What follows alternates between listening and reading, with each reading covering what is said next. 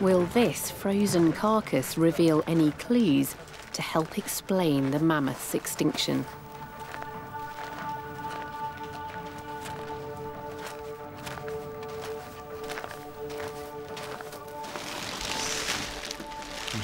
I can't wait to see it. It's travelled all this distance.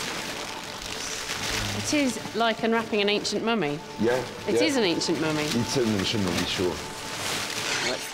The trunk. It's the trunk. Yeah. Beautiful. Eh?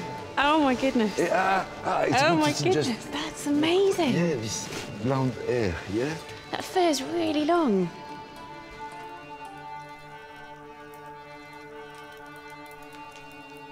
From its size, it looks as though this mammoth was about 3 or 4 years old when it died.